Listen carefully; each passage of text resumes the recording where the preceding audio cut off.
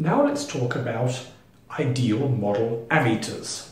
Now an ammeter measures the current, the number of amps.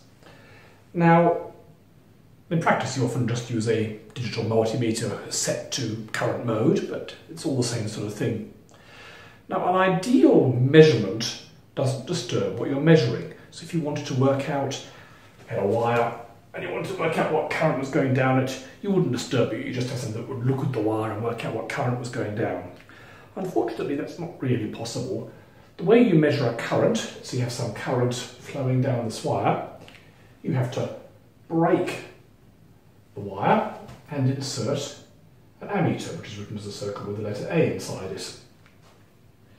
Now, an ideal ammeter behaves just like the wire you've replaced, so it's a perfect conductor, current just goes straight through.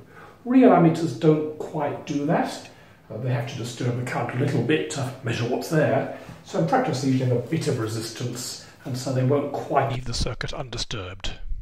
When the ammeter is inserted, usually the current will go down very slightly. But most ammeters these days are pretty good, so that disturbance is quite small, so they give you a fairly good estimate of what the current would have been had the ammeter not been there.